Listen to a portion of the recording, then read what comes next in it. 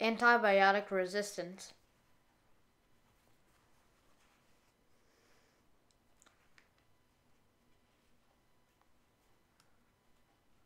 Hi, my name is Mycobacteria tuberculosis.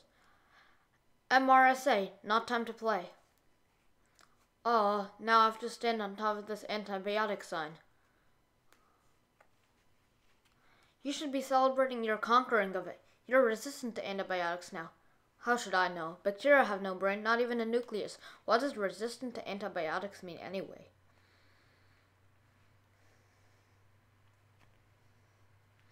Antibiotics are medicines used to treat bacterial infections without harming humans. They have special substances that affect only particular types of bacteria. Resistance is to be able to withstand something, to endure. Or it could be to evolve into something that is not affected by a substance. So antibiotic resistance is resistance to antibiotics. How long did it take you to figure that out, Sherlock? Antibiotic types. Narrow-spectrum antibiotics attack either gram-positive or gram-negative bacteria.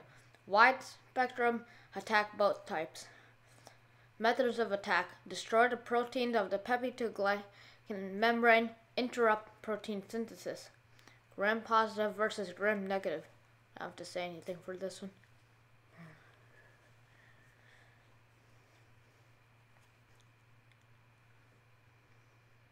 Remember, peptidoglycan is our cell wall and essential for our survival. Let's come back here. First, let's find out how antibiotic resistance develops. Let's show them a video inside of a video. You mean a clip? Yeah.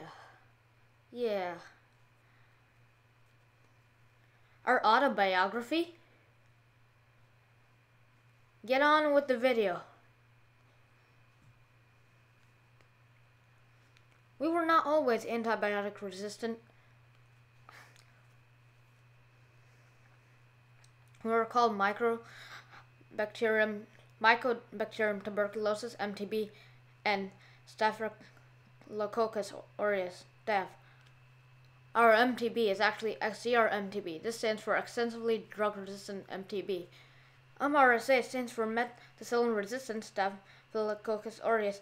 Methicillin is an antibiotic that binds with proteins in bacteria. When those proteins are modified, methicillin is ineffective. Eek, a human. He probably has a nanobot or something. We're doomed. First, the human is a picture. Second, nanobots haven't been invented. Third, we can pass our resistant gene to other menacing bacteria. Let me guess, we're here to show them how resistance develops. That's what we've been doing. First, the human gets infected. Then, we multiply. Some of us evolve. The human notices and starts taking antibiotics. The non-resistant bacteria die off, and there's more food for us.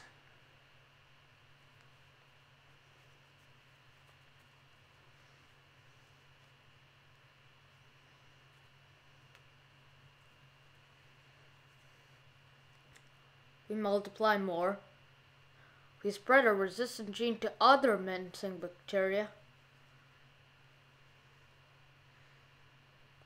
As you can see in the graphic. Then we spread from human to human. Then we kill thousands of humans. And there's not much they can do besides following CDC guidelines, keeping good hygiene, develop new medicines, and contain sick people.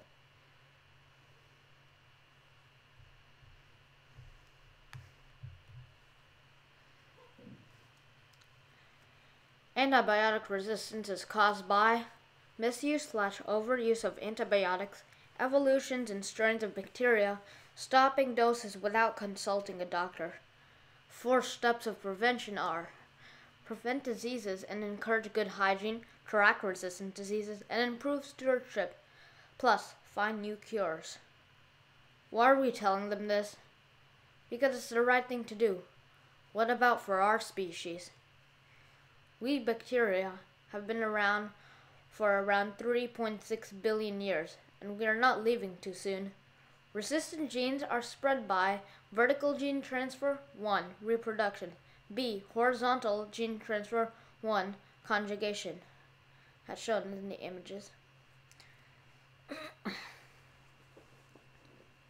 For horizontal gene transfer, B2 is transduction, when a bacteriophage accidentally picks up an antibiotic-resistant bacteria's DNA instead of virus DNA. Transformation is when other bacteria pick up a resistant gene from bacteria that has lysed or died, such as in this graphic. 4 ways bacteria resistance works. Gram-negative bacteria have their peptide glycan membrane protected by a lipid membrane. Some bacteria produce proteins called beta-lactamase.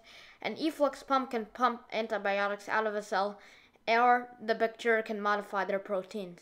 Hey, who turned the lights off? I say I'm too late. Got nothing in my brain.